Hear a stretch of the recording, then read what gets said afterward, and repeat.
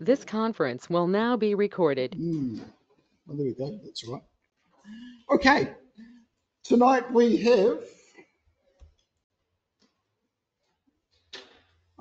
Revelation made new, or everything is new. And we're going to be discussing the last session in our talks on Revelation tonight. And yeah, this one's basically mostly based on Revelation 20 and 21, but we're going to have a look at a lot of other things as well. But the first place I want to look at is chapter 22, verse 12. This, I think, is probably the theme of the whole book, where Jesus says, "Look, I am coming soon. My reward is with me, and I will give to each person according to what they have done." So what I want to do tonight is to look at those promises of eternity, those promises that Jesus is coming soon, and what we've seen over the last, how long have we been doing this? Year? Give or take, or two, okay? Over the last year or two, what we've seen is a whole lot of events that we've looked at as prophecies, and we've looked at them as current events, and we've looked at them as historic events, and we've looked at them as coming events. But what they've taught us is that Jesus is coming soon. And over through this last chapter of Revelation, he restates that. "Behold, I am coming soon, and my reward is with me." So, that's what's important. And what we're going to look at tonight is what happens when he comes soon for us. Last week we looked at essentially the judgments that were coming. Thank you, Andrew. The judgments that were coming, and the judgments on the beasts and everything, and the dragon and all their cohorts. Today we're going to look at the other side of the story, because now he says, "My reward is with me." This is the reward for us. This is what we are looking forward to.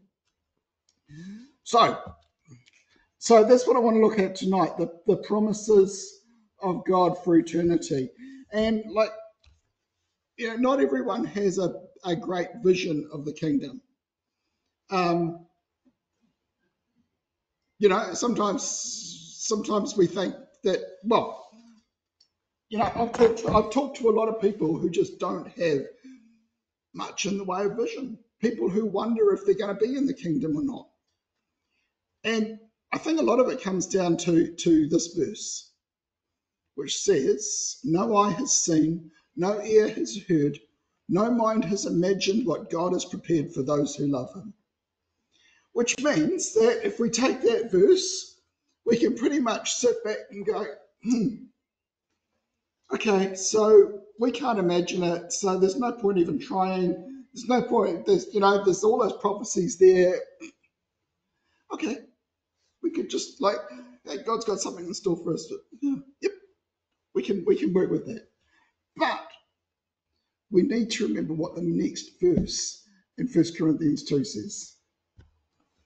But God has revealed them to us through his Spirit. That's the context. And the Spirit of God, the Spirit of his word is here, right here. There is so much in the scriptures about the kingdom of God. And we're going to cover just a tiny little bit of that tonight. And there's so much more. And you go through Isaiah, you go through a whole lot of the different prophets and everything, and there is so much more to cover. But we're just going to have a look at what we find from Revelation tonight. That's all we're going to look at tonight. But we need that vision to get us through. So if I can encourage you to do anything tonight, I would encourage you to start a Revelation, do what we've done tonight, just go through it verse by verse and go, what does the Bible say? Because that's what we're going to do. And then go through the rest of the scriptures and go, what else does it say about the kingdom of God? Because it'll give you that vision, and it'll give you that hope, and it'll give you that motivation. That's what it's for. Let's start then with Revelation chapter 1.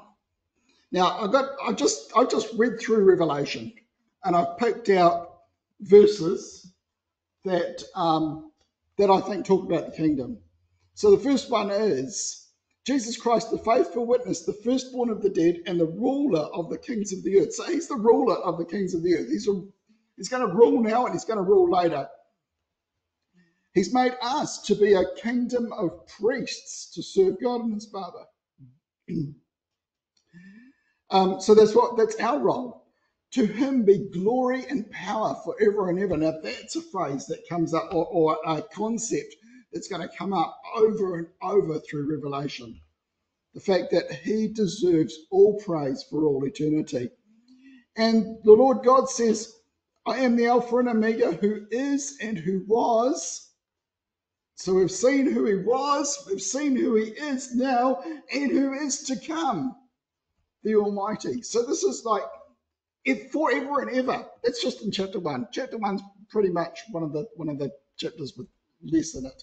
Chapter 2 and 3 I've lumped together, and sorry for the small print, but I did want to lump them together. So if you want to turn up chapters 2 and 3, you'd be able to see it easier in your Bible.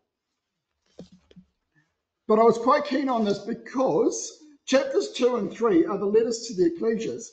Now, there's a really neat pattern in Revelation. You've got 7 seals, 7 trumpets, 7 thunders, 7, what else have we got? Vials, that's right. So you got all these 7s, and at the end of each of those 7s, there comes a kingdom prophecy. You've seen that as we've been through, right? Yes, great. It's the same in Revelation chapter 2 and 3. You've got 7 different ecclesias, and at the end of each ecclesia, there's a little kingdom prophecy, and it's there. There's a specific reason it's there. It's there to tell us what happens if we overcome. And at the beginning of each one of them, it says, to the one who is victorious, or to the one who overcomes, I will give. So this is what we can get. I'm going to turn around this way because it's easier to read than this tiny little bit here. Actually, I can read it here. To the one who is victorious, I will give the right to eat from the tree of life, which is in the paradise of God. The neat thing is, the tree of life was originally in Genesis, early Genesis, and it was the tree that Adam and Eve were able to eat from to be able to stay alive. It was the staying alive tree. Right? So, we get to eat of the tree of life. I shouldn't take so long over these. To the one who is victorious will not be hurt at all by the second death. We heard about the first and second resurrections yesterday, or last week, where your first death, when we die now, there's a chance of being resurrected. But if we die again after we're resurrected, no, there's nothing left. That's it. We won't be hurt by the second death. To the one who is victorious, in verse 17, I will give some of the hidden manna. And again, another sign of eternal life, because the hidden manna was in the pot and it didn't die. I will also give that person a white stone with a new name written on it, known only to the one who receives it. This is God's name for you. I think that's really cool. Just like, I have names that I call Sharon, and other people have names that they call me. My mum calls me Pet. Like pet names, we all have an adorable name for the people we love. And that's what God's giving to us. To the one who is victorious and does my will to the end, I will give authority over the nations. And in the end of chapter 2, I will give that one the morning star. Chapter 3, to they that overcome will walk with me dressed in white, for they are worthy. To the one who is victorious, in verse 5, will, like them, be dressed in white, and I will never blot his name out of the book of life, but will acknowledge that name before my Father and his angels. Verse 12, to the one who is victorious, I will make a pillar in the temple of my God. Never again will they leave it. and I will write on them the name of my God and the city of my God and the new Jerusalem, which is coming down out of heaven. And in verse 21, to the one who is victorious, I will give the right to sit with me on my throne, just as I was victorious and sat down with my Father on his throne. And one of the interesting things to note in this, in the letters to the ecclesias, is that the more these people had to overcome, the richer the reward is that is described. The less they had to overcome, if your ecclesia was really good and just getting on with it and everything, there wasn't so much recorded as a reward. But if the ecclesia was sort of like on the wrong track and you had to really move to overcome, there was a lot greater reward offered, which is interesting. So, Revelation 7 now is another chapter that we get a really strong kingdom vision. First, we get the vision of the 144,000, which we have talked about, and someone said that we could be them, so take note of that. I think we sort of tend to appear in verse 9. After this I looked, and before me there was a great multitude that no one could count, from every nation, tribe, people, and language, standing before the throne and the Lamb. And they were wearing white robes and were holding palm branches in their hands. And they cried out in a loud voice, salvation belongs to our God who sits on the throne and to the Lamb. And then there's a whole lot of praise from some angels. And then in verse 15, again, we get a description of who these people were in the white robes. These are they before the throne, and they serve him day and night in his temple. He who sits on the throne will shelter them with his presence. Never again will they hunger, never again will they thirst. The sun will not beat down on them, nor any scorching heat, for the Lamb at the center of the throne will be their shepherd, and he will lead them to springs of living waters, and God will wipe away every tear from their eyes. We'll come back to that concept in a little bit when we come to chapter 20.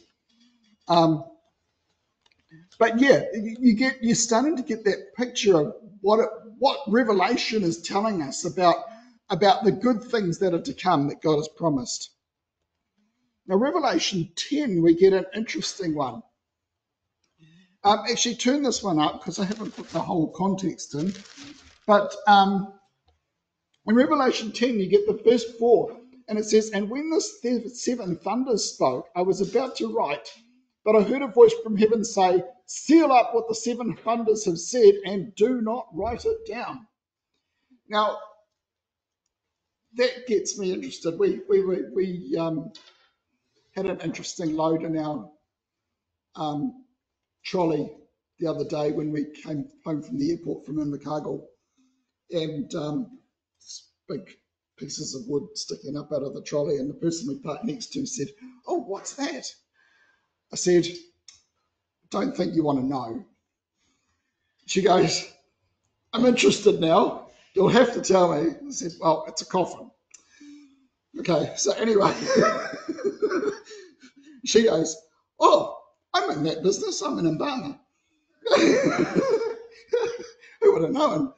But and it's the same thing here, like we don't know what's in those seven thunders. We don't know what those seven thunders said. So now I'm interested. What did they say? Why won't you tell us, John? Why won't Jesus let you tell us? What did they say? Can't you just give me a sneak preview? So I was thinking about this, and it comes to Revelation chapter 10, and what you need to remember is that in the beginning of chapter 9, you've got the fifth angel sounded his trumpet. So we're in the middle of the trumpets somewhere. And then in verse 13 of chapter 9, we've got the sixth angel sounding his trumpet. Now, if you think about the sixth seal and the sixth trumpet, and most of the sixth ones, they start to have a bit of a prophecy about the coming judgment or the coming kingdom. Before we head into the seventh whatever, and it leads us into the next activity. And so here we are in the sixth seal from chapter 9, and we're still in that sixth seal because the seventh seal comes somewhere else.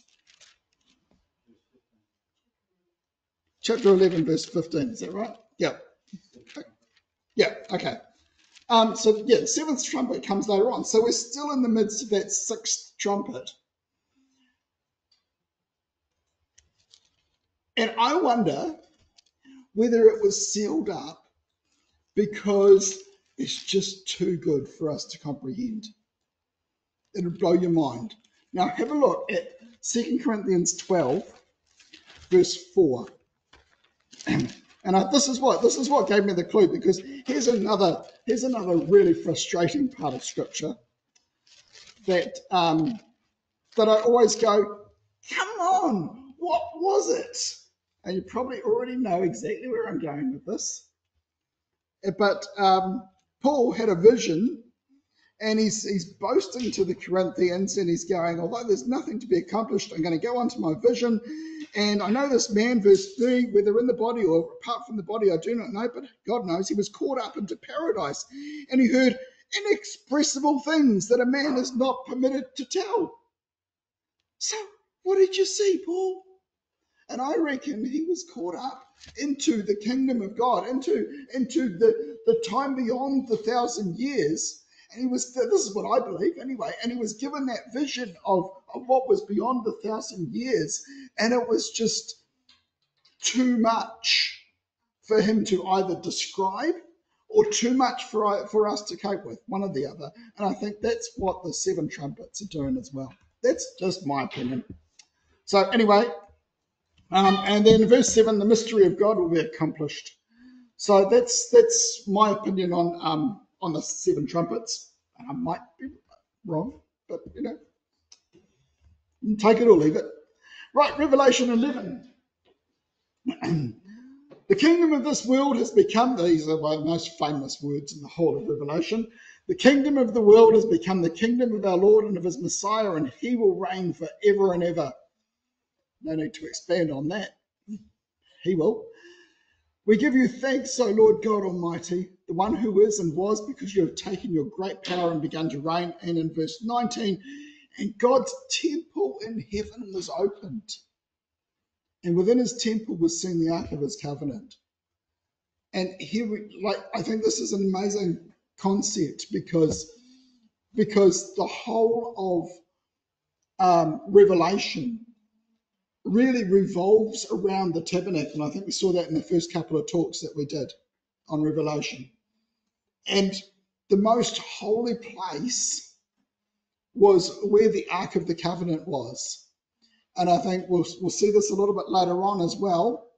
But the Ark of the Covenant and the holiest place is like where eternity is going to be spent. So we'll see that a little bit later on. Chapter 12, I only got one verse in chapter 12. Then I heard a loud voice in heaven saying, now have come salvation and power and the kingdom of God and the authority of the Messiah. And you can sort of hear that praise building up. Chapter 14, we've got the Lamb and the 144,000 and a noise like rushing water and thunder. And they sung a new song before the Lord, before the throne and the four living creatures and the elders. So again, depending on your thoughts on the 144,000, there's another interesting part of the kingdom prophecies of Revelation. Chapter 15.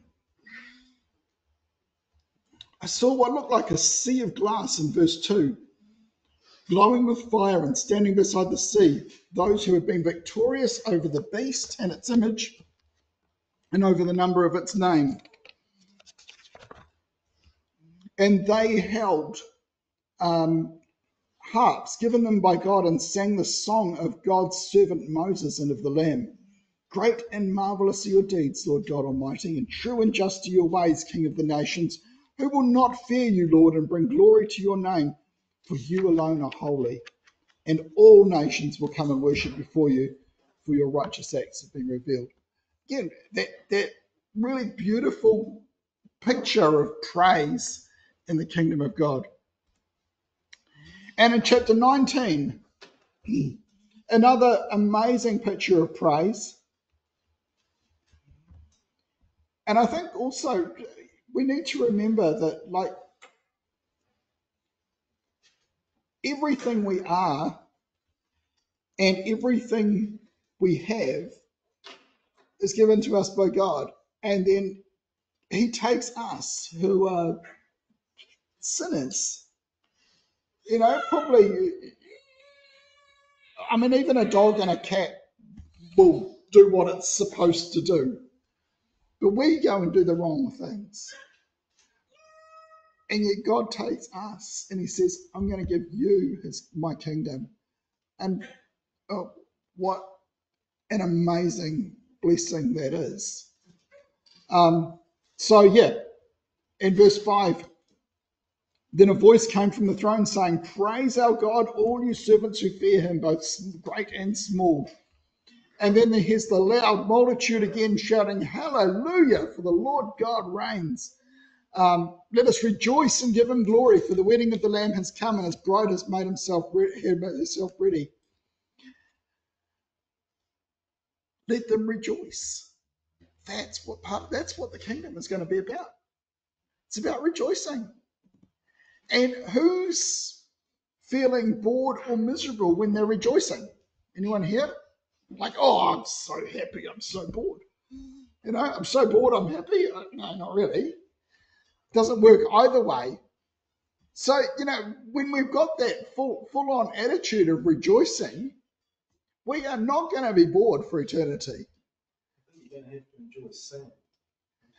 Possibly, yes. You don't enjoy singing now, you get used to it. But there may be other things to do too, like banging a drum. You know, there's got to be, God's created all sorts of different people in all sorts of different ways. But you know, I think that whole rejoicing thing is a really it's something that's really important to remember. And wearing fine linen, which is the righteous acts of God's holy people, and invited to the wedding supper of the Lamb. And if you have a look in Isaiah 26, you can see that described in detail. We come to Revelation 20. We're almost to 21 and 22. So, yeah, they came to life and reigned with Christ for 1,000 years. Blessed and holy are those who share in the first resurrection.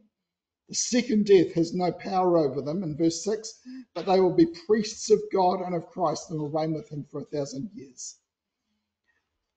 Blessed and holy are those who share in that first resurrection. I think that's a really awesome promise. If we are those who share in that first resurrection when Christ returns, or are taken to be with him at his return. And that's where we've got to aim. Because if we don't aim for that, we'll miss the mark. Right, Revelation 21. Now this is really our topic tonight. A new heaven and a new earth. I remember when I was on the board of trustees at one of the primary schools our kids went to, and we had to, one of our jobs was to find a new principal because the old principal retired. She must have just hit 65, and she was pretty good. She was right in touch with the kids, but she'd been there for about 25 years or something, and she was pretty stale as well. Anyway, I remember being at this last assembly with her, and she did the assembly, and people are giving tributes and all that sort of stuff. And I was sitting next to one of the other board members, Sue. And anyway, the assembly finished, and everyone clapped. And she leaned over and she whispered to me in a very loud stage whisper, "Out with the old, in with the new." And yeah. And I just totally remember that. But it's exactly what we're looking forward to here, because the new heaven and a new earth is the new order of things that God is going to create. is going to be incredible. It will be out with the old, in with the new. And you look at the world around us now, and it's tired and worn out and polluted with immorally as well. And it's just yuck. So I am looking forward to the day when I can go out with the old, in with the new, and here's Jesus. And yeah, sure, it's not going to be necessarily all fun and games, because like when we had the new principal come in, he put his plans in place, and a lot of the teachers didn't like it, and within a couple of years the whole staff had cleared out and they had a whole new staff in, because they'd all got so used to the old way of doing things.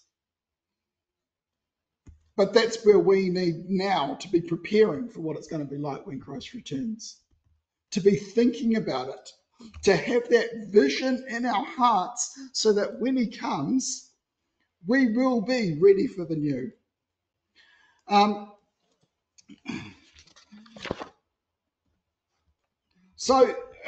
Those verses highlighted, those words highlighted there. Look, God's dwelling place is now among the people.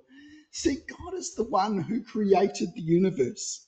He holds the key to unlimited secrets of nature, and he can control its most powerful forces, which is the word from his mouth.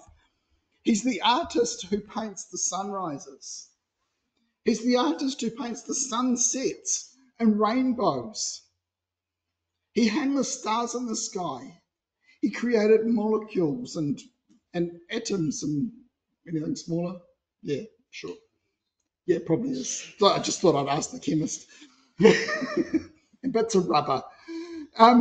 He knows us, and he cares for us and all that we do. And he wrote us the beautiful love letter that we all have in front of us. And he wants us in his kingdom.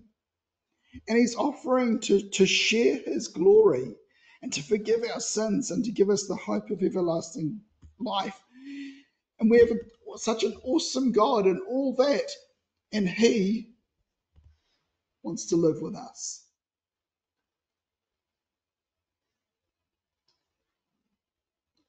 I just find that incredible. And we could go on and on about how great he is. But he wants to live with you in person. And I reckon that's one of the most ultimate things to look forward to. And like, I'm not saying I believe in going to heaven. Just get straight on this.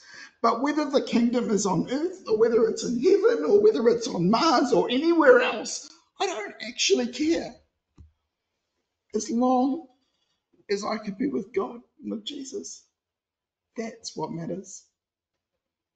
I want to dwell with them wherever they are.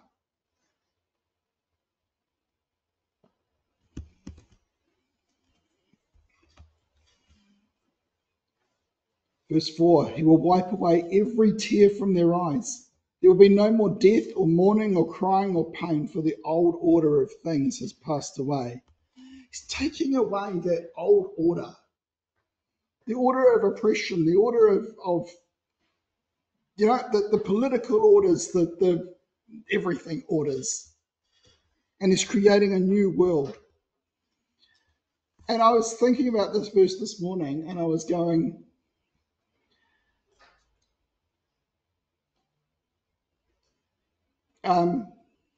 just thinking about my year, just this last year. I've had a couple of deaths. I've had a lot of pain, hip pain, back pain, headaches. We've had losses. We're going through a whole lot of change that we're not really knowing that we're prepared for. I named a whole lot of things before, and I can't think of them right now. But yeah, I've had depression, and yeah, it's been a year of a lot of pain and a lot of mourning and a lot of crying and death. And none of that is going to be around when Christ returns. And I want you to think about this in a way that, like, you strip away all those things. You go, okay, like, I'm not going to have pain anymore. That'd be great. Like, standing here, I've got pain. I've got sciatic pain. It's just standing here talking to you. Take that away. Oh, that'd be awesome.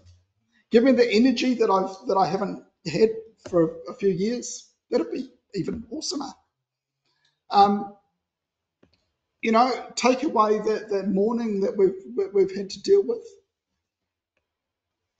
You know, so that we don't ever have to go through that again. Wow. Take away the tears that we've cried, so we don't have to cry tears of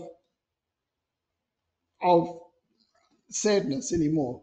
And I can imagine there will be tears in the kingdom of God, but tears of happiness. And what are you left with when you take all that stuff away? What are you left with?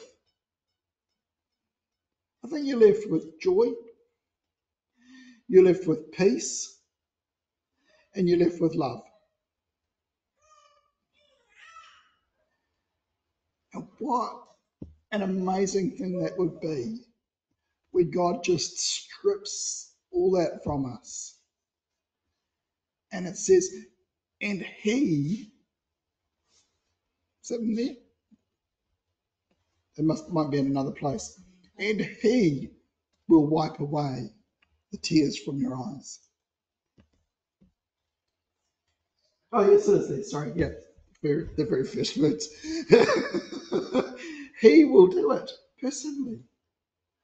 I think that's just, wow. Sorry. So, you know, what's left at the end? When everything's gone, there'll be life, joy, and peace. God's ultimate aim is to have us as joyful people with him throughout eternity. And yes, we're going to experience unpleasant things of our life for now, but in the meantime, we also need to practice giving God what he really wants, the joy every moment that we can, and press on for the joy that is set before us. And he who is seated on the throne said in verse 5, I'm making everything new. Write these things down, for these are trustworthy and true. I remember when Sharon's parents went and moved into their retirement village, and they bought the house, the unit that they lived in, and at the time it was pretty worn out. Someone had been using it. The carpet was dirty. The walls were sort of, everything was very tired. And the village said, by the time you move in a couple of months' time, it'll be brand new. And man, they did. The walls were painted, there were new curtains, there was new carpet, there was a new kitchen, there was a new bathroom, the plumbing was all new, the light switches were all new, everything was new. That's exactly what God is going to do to this world. Everything is new. If we love and serve him, then we will inherit the earth. And if the earth seems a bit tired after 6,000 years of humans living on it, then God will renovate. I'm making everything new, he said. And if the retirement village could do a good job, then I reckon God could do an even better job with the whole planet. So, carrying on through Revelation 21, one of the seven angels came and said to me, does someone else want to read this? That'll make my life more interesting, wouldn't it? Verse 9? Yep, verse 9 to 14. And there came unto me one of the seven angels which had the 7 vials with the 7 vials flames. He talked with me, saying, Come hither, I will show thee the bride of the Lamb's wife. And he carried me away in the spirit to a great and high mountain, and showed me that great city, the holy Jerusalem, descending out of heaven from God, having the glory of God. and whose light was like unto a stone most precious, even like a jasper stone, clear as crystal. It had a wall great and high, and had 12 gates, and at the gates 12 angels, and names written thereon, which are the names of the 12 tribes of the children of Israel. On the east 3 gates, on the north 3 gates, on the south 3 gates, and on the west 3 gates. And the wall of the city had 12 foundations, and in them the names of the 12 apostles of the Lamb. Great. And I get someone to read from verse 16 to 20. 1.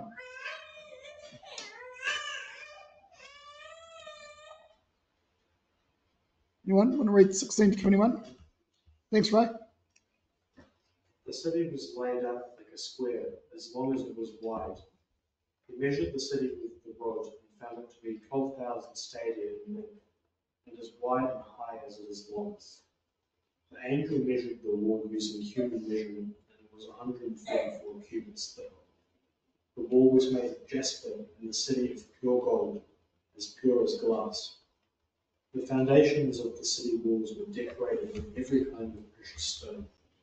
The first foundation was jasper, the second sapphire, the third agate, the fourth emerald, the fifth onyx, the sixth ruby, the seventh chrysolite, the eighth beryl, the ninth topaz, the 10th turquoise, the 11th jacinth, and the 12th amethyst. The 12 gates were 12 pearls, each gate made of a single pearl. The great street of the city was of gold, as pure as transparent glass. Great. And verse 22 to 27. Someone else?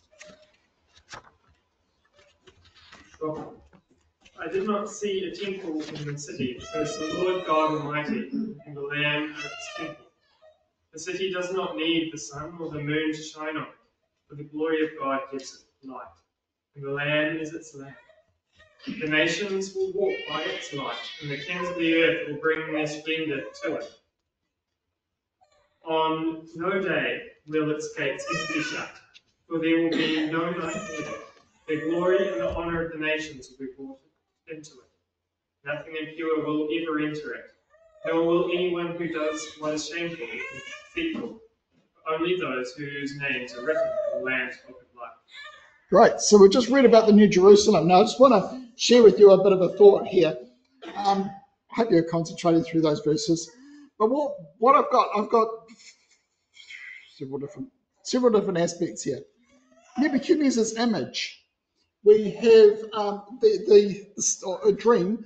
We have the story of the image, which you know about, and then it says there was a rock cut out without hands. Now, I always get frustrated with this picture, and it was the only picture I couldn't find the picture with the white shaped stone in it.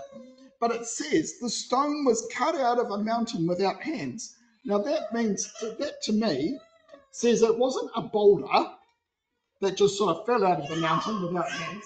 It was cut. When you cut a stone, it's square, just like a cornerstone. So the cornerstone there, Psalm 118:22, is also the same as what Jesus says about himself in Matthew 21, where he says, I'll have to look it up. Matthew 21, verse 44.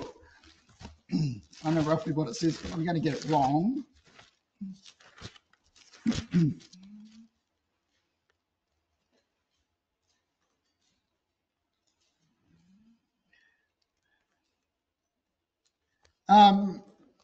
Verse 44. He who falls on this stone will be broken to pieces, but he on whom it falls will be crushed. And he's talking about the cornerstone there, and he himself being the cornerstone. So if you fall on the cornerstone, you get broken, but if it falls on you, you get crushed. And when you read about in Daniel, you hear about the crushing, because the stone comes down and it grinds to pieces, and it's as fine as the dust on the threshing floor, and it's crushed and it blows away. Right? But let's have a look at the 1 Peter quote. 1 Peter 2, verses 4 and 8 to 4 to 8.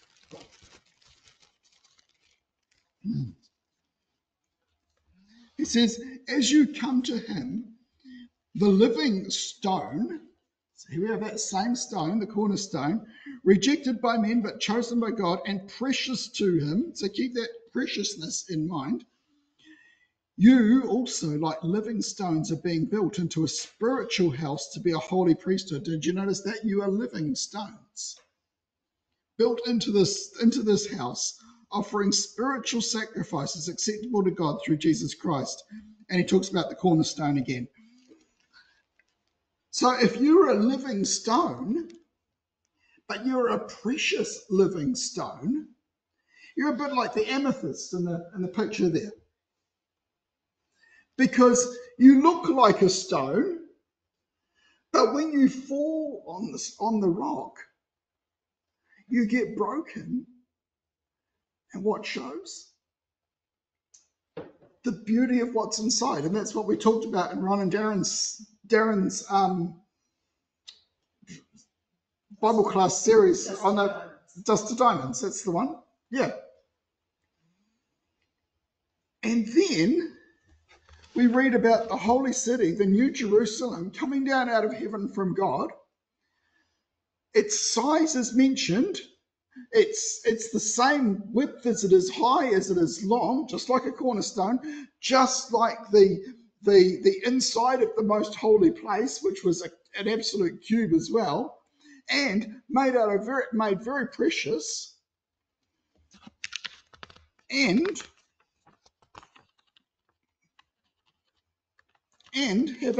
made out of living stones, and all those foundations are made out of precious stones. So we're all part of that.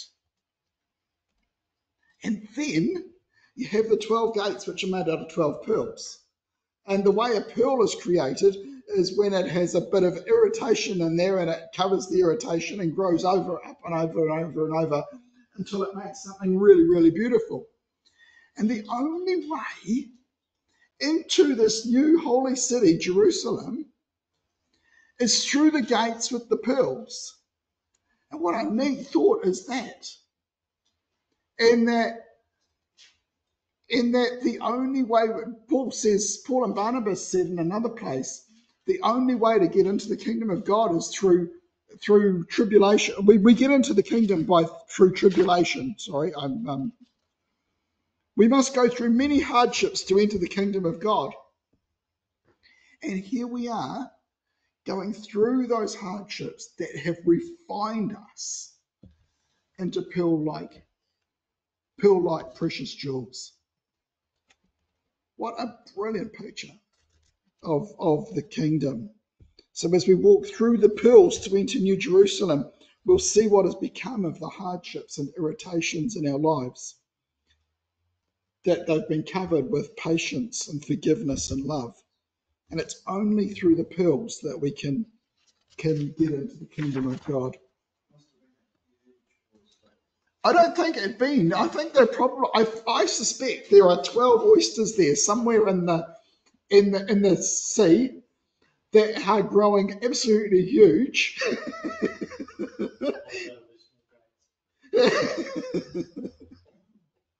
I think there's 12 oysters down there with great big pearls inside them. That's my theory. I'm sticking to it. We might all end up being small. Yeah.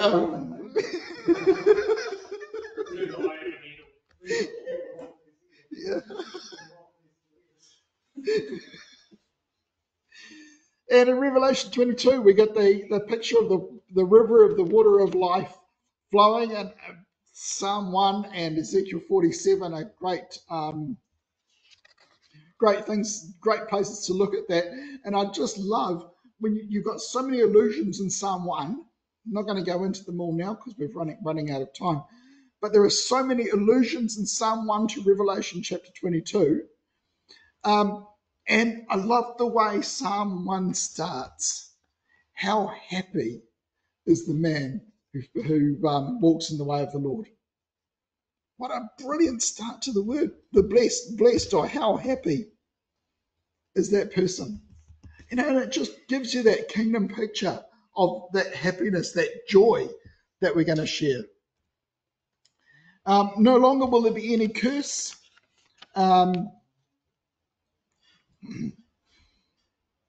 And verse 12, he says, look, I'm coming soon. My reward is with me. And that's where we started. And I've been trying to show you the reward. I've probably been a little bit boring, but I've been trying to show you the reward tonight as shown in Revelation.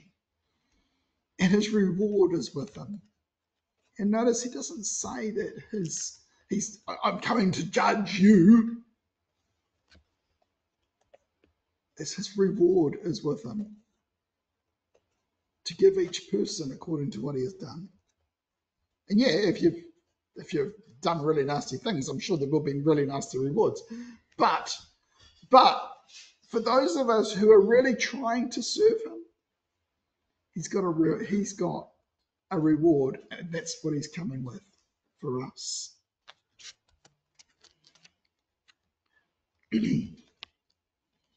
Blessed are those who wash their robes, that they may have the right to enter to the tree of life and may go through the gates into the city.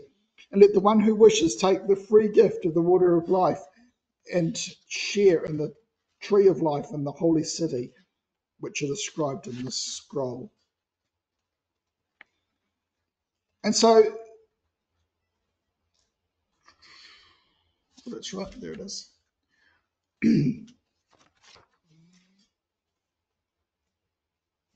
We are really blessed to have the message of Revelation from John. The angel said to him at the end in Revelation 22 verse 10, do not seal up the words of the prophecy of this scroll, because the time is near.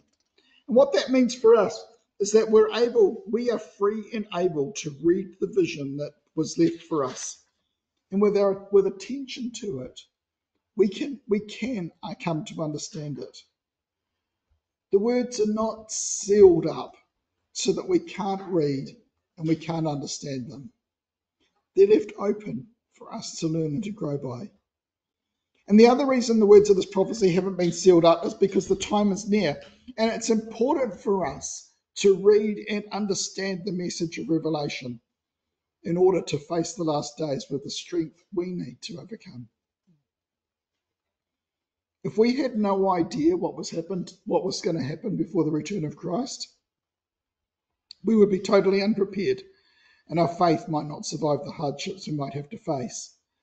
But having been forewarned, we can face those things and prepare and overcome. So, just to conclude our Revelation study, let's not put this book aside. Because now, more than ever, as the time draws near, we need to be familiar with its message, to be strengthened by its encouragement, even if we think it's too hard to understand, so that with prayer and by persistence, we can all learn something about the way we should live, what God wants from us, and place the glorious hope of eternity higher in our minds. Let's rejoice that the revelation has not been sealed up so that we cannot hear its message. And let's read it and be strengthened by it so that we will be ready for our Lord's return. He is coming soon. Behold, he said, I come quickly. And so that's where we'll leave it.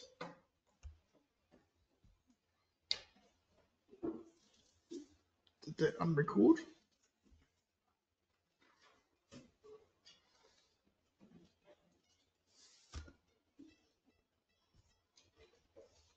I'm trying to unrecord this, but it doesn't seem to want to unrecord. Someone can unrecord. Oh, here we go. Someone's done it for me. Thank you.